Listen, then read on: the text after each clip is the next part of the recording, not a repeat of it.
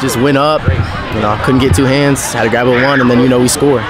You know, we make big plays, and it's just like we got to keep tunnel vision. You know, it's easy to make a good play and then lose focus, but we got to make a good play, and then you know, we're right back on the field. So, you know, we got to, like I said, have tunnel vision and lock in.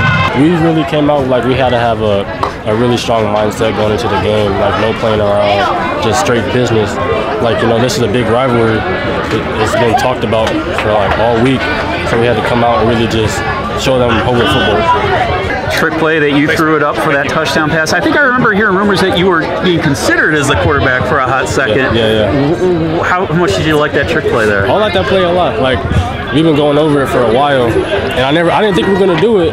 They called it second play, so I was like, gotta complete this. It's the one time I get to throw the ball again in high school, so gotta make something out of it. A week off you guys had. You obviously would rather play, but what did that week off do for you guys? What did you do, and what do you feel like it did for you guys? I feel like it definitely got us mentally prepared for Walsh, got us mentally prepared for this week, for sure.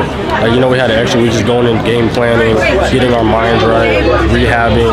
It just really gave us that extra thing that we needed. Like, guys aren't sore, guys are getting healthy, so we go into this game 100%, and, you know, so that happens.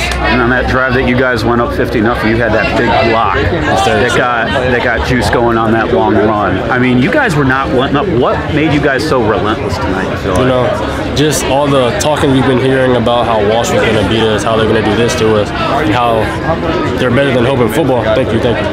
Like, we had to come out and show them that we had to come out and show them who we are, basically. Just a rivalry, you know. We got one this year, so you know it's a big one, and our kids took it very, very serious and stepped up and played it. When we playing for each other, it's going to be way easier for us to play the game of football. What's it been about this defense that you think has made you guys special so far? The brotherhood, just the love for the game, the love for our brothers, just being able to play for each other, really. Start with the D-line. I see some dogs, you know, 9, 5, 4, 20, they get it done. My linebackers, you know, we could rely on them. Ricky and Eli, some dogs. Rock, that's Rock Nation. That's Rock Island. So, you know, he got his side. And then we got X, Braden, Aiden Boykin. Like, we got, I mean, there you go. I mean, nothing else to really say. We got some D1 guys, and it really shows. So I can rely on my guys. I know they can rely on me.